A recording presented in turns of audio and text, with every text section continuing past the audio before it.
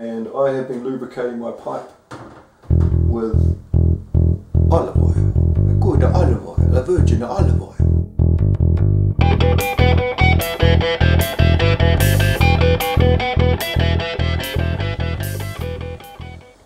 It's all clean,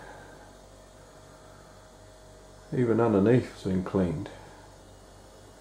The tools have left the building. So I have one wall left to paint, and that wall is going to be a black wall because it's got a black cabinet on it. Everything else is painted and finished.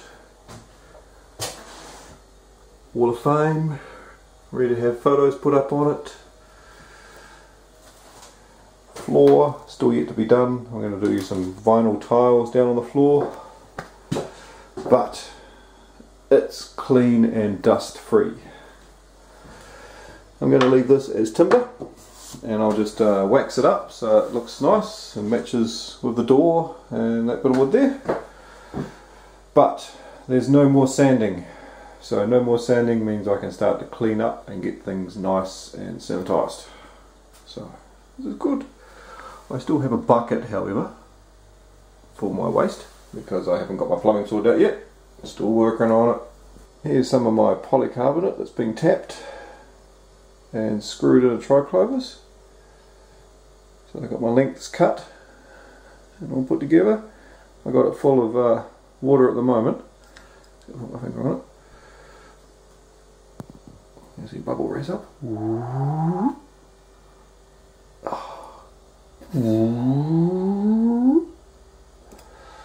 So I've just got it full of water at the moment just to check and make sure that all my, let's just put focus again, check that all my connections are watertight.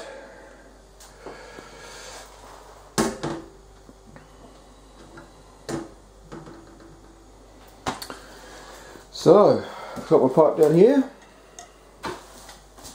I ended up going and getting the edge of the pipe turned down on the lathe down to 20 mil, 20 mil, 21 mil, so that I could tap it because the pipe was a bit thicker than what the tap wanted. That's all good. So I got my links cut and took it to Banksy and got him to turn it down at both ends. So I have two sight glasses which just need tapping on the bottom. And this is the first pipe I did. I haven't resealed this one yet, but this one is going to be going between here and here. But of course the tap, the valve at the bottom is going to be a bit higher, so it will fit. Anyway, I was going to tell you the secret of how to tap this stuff, because it's bloody hard to tap. Comes out really nicely once you've got it done, but shit, it's hard to do. The problem is the pipe, you can't hold on to it to take enough torque from the tap when you screw the tap on. So when you try and cut the threads, it puts a lot of torque onto the pipe and there's just no way to hang on to it that tight. So what I end up doing is I can start a little tiny bit. So there's a little tiny bit. It's a little dirty pipe that I haven't cleaned up yet.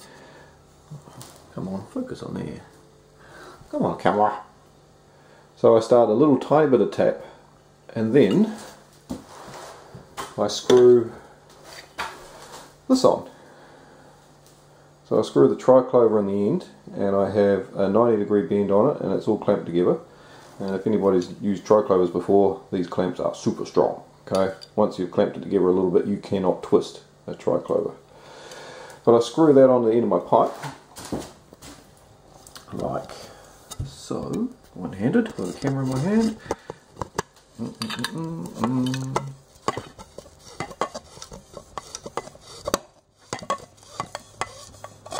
Alright, I screw that on the end of my pipe with a little bit of tap that I have, the little bit of thread that I've got on there, and then I tap the other end because I can use this end as a lever and I can hold and pull against the torque. So that's how I tap them. Another thing that I use is this.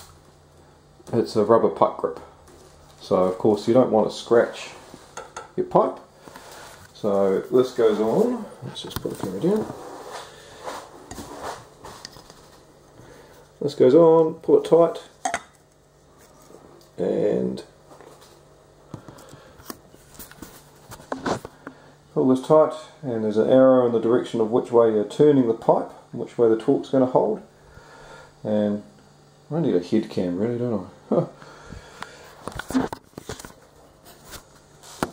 Let's see if I can put it there and see it. Yeah, there we go. And I'll just bend this bit of rubber over here like this. And then we've got a really strong grip without damaging the clear pipe. So this is great. And one other thing that this is good for is undoing anything. Odd shaped bits and pieces that you need to unscrew, you name it. You know, if you've got a nut that's really tight, you can put that on it. Those big, you can get big things in there too. Great things. Anyway,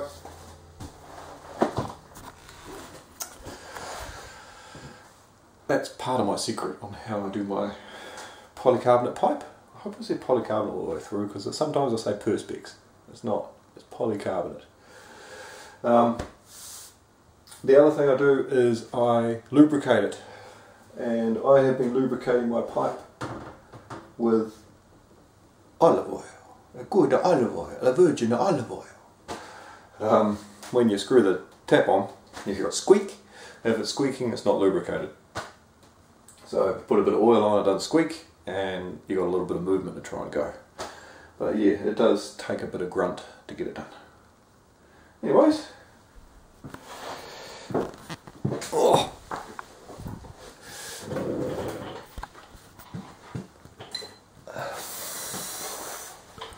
This is the brew house. What I have left to do now is get the plumbing sorted out, get the wiring sorted out, and brew a beer. That's all I got to do. Plumbing, wiring, brew.